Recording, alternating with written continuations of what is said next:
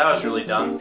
Hey guys, welcome to the Wake Up Missoula Thanksgiving Holiday Special. In the next couple minutes, we're going to have some guests coming on here to talk about what their Thanksgiving means to them. Oh, I think I hear somebody coming in right now. Maybe I can get them to wear this hat. Let's find out. Come on. Oh, hey Jack, come on in.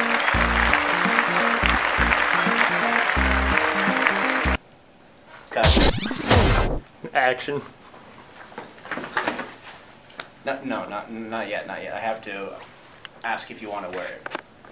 Let's do this again. Alright, so here with me is Jack Hamill. He is a specimen of perfect Thanksgiving wear. He has the sweatpants for adjustable inches in case, you know, he gets a little bit bigger from the Thanksgiving feast. But I also got him a nice hat, a pilgrim type hat. I didn't make it myself. I found it somewhere, so I thought it would be really nice. So here, put this on. Thank you. So tell us, Jack, what is your Thanksgivings like? They're pretty cool and chill. I just hang out with family and friends. Oh, hold that thought. We got another guest. Wait here. Okay.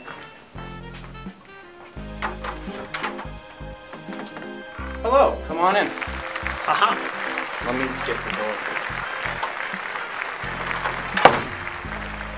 Well, we're here now with Austin. He's dressed a little bit differently than how Jack is dressed. Jack is dressed for the future. Austin is dressed for the past. So as you can see here, his face is all ready to munch on down. It's going to be a mess. So he'll probably need to wear a bib about here. It might need to cover about a certain percentage of this area. Unless he wanted to get all over his tie, he'd have to have more in this area. But if we take a look at this little pocket right here, this is usually where you stick your napkin or you stick it out. So you can have a nice little handkerchief to have it in about. And if you look at his hands, you can see that his nails are cut just right for the process. And look at his pants. See, he's wearing corduroys. So corduroys are perfect if you're looking to shock that one family member with static electricity. And let's take a look at his shoes. So I'm not sure if it's a pleather or leather kind of mix. It's a very simple, elegant shoe. It doesn't really stand out, even though that you'll be sitting down most of the time and we'll see this portion of your body. So let me ask you boys something. Are we related in any way? Like, technically, maybe, because we're like all, what are you? Did you come, like, from Ireland or something? Like, you're so let's 10%. Okay. Let me rephrase that. Are we in immediate relations as in terms of last names and immediate family? Sadly not. No. So this would be considered a Friendsgiving. But in pioneer days, it's more about togetherness. And during the first Thanksgiving, it was between families and non-families alike who come together, share food, and eat it together. Yeah, I mean, yeah. Oh, speaking of which, we have a very special guest. I'm going to bring him in right now. Hi, I am standing here with my special guest, Rowan. He is American Indian, right? Yeah. So, I have a hat for you. Are you serious? Yeah. Yeah. I'm trying to be... No. That's why not not? how any of this works. No. That's kind of offensive, man. Oh, why is it offensive? You know, these are the hats that the people that killed my people with. Oh. They wore that when they basically committed genocide, you know? Oh.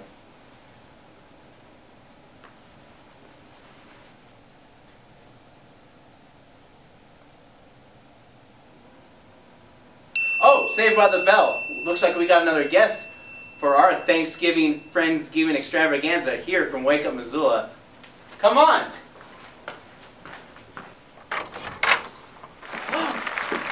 It's the traditional Thanksgiving gorilla. So I'm going to have the traditional Thanksgiving gorilla stand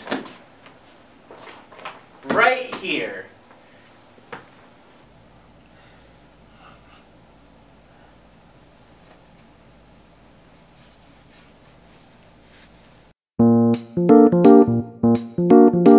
Wait a minute! Where's Jack? Oh, gorilla.